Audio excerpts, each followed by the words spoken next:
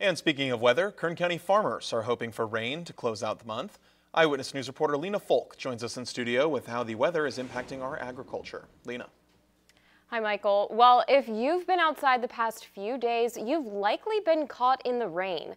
And while that rain may be an inconvenience to some, the amount of rainfall is crucial to the agriculture industry, for better or worse.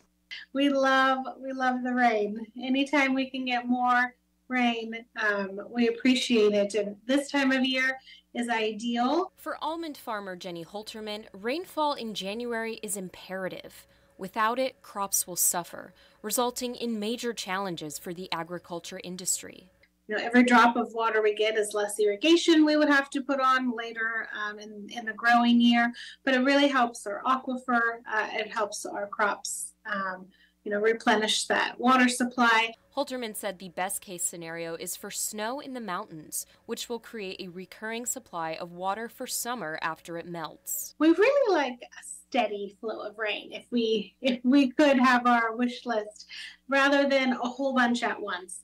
If we get a lot of rain over a short amount of time, then we have to deal with things like flooding. Eyewitness News meteorologist Miles Musio says although January started off dry, the chance of rain next week is likely with the second winter storm of the season. The storm track is going to come right across our area with big low pressure. The difference will be this next storm next week will be colder and we'll actually see some snow in the mountains. Musio said the rainfall this month is above normal for January, but it pales in comparison to what we got last year.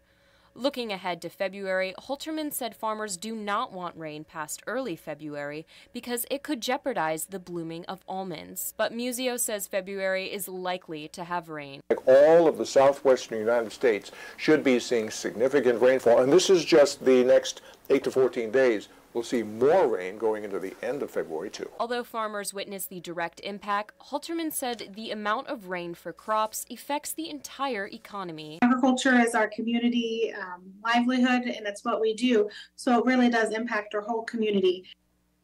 And of course, rain also impacts the supply chain as well when highway delays push back freight deliveries. For the latest on weather conditions, head to our website, bakersfieldnow.com.